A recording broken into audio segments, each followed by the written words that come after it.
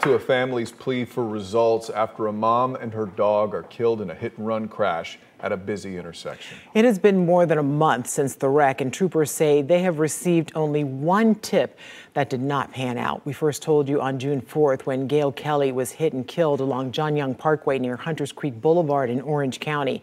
All new tonight, News 6's Amanda Castro is speaking with Kelly's daughter about the investigation. This was just like a sucker punch out of left field. Tara Steiner says her family's life was ripped apart 5 weeks ago when her mother, Gail Kelly, and her dog were killed during a hit-and-run crash. I turned on the news and that's when I saw it. I saw a report of an elderly woman with her dog hit, John Young, and I knew it was her. The crash happening on June 4th on John Young Parkway near Hunters Creek Boulevard. Steiner says her mother was walking her dog Tucker, something she did every day, when she was hit, the driver taking off. She says troopers told her the 78-year-old was crossing on a green light. I just can't find in my heart that she would have ever done this and crossed on a green light. It had to be that the dog either got spooked by something, she was trying to get out of the traffic, she would have done anything for him. Anything for the 6-month-old puppy who she got to keep her company after her husband of 59 years died in November from pancreatic cancer.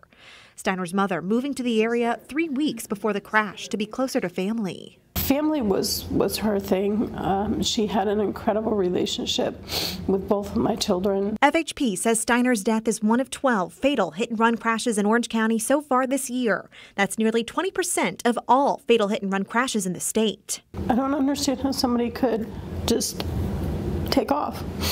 Troopers say they only got one crime line tip in this case that didn't pan out. FHP releasing this surveillance video after the crash, hoping it would drum up leads.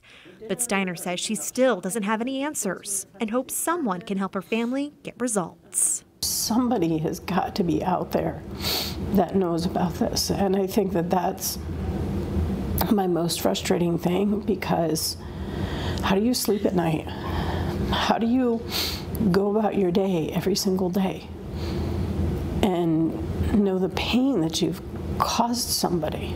In Kissimmee, Amanda Castro, Getting Results, News 6.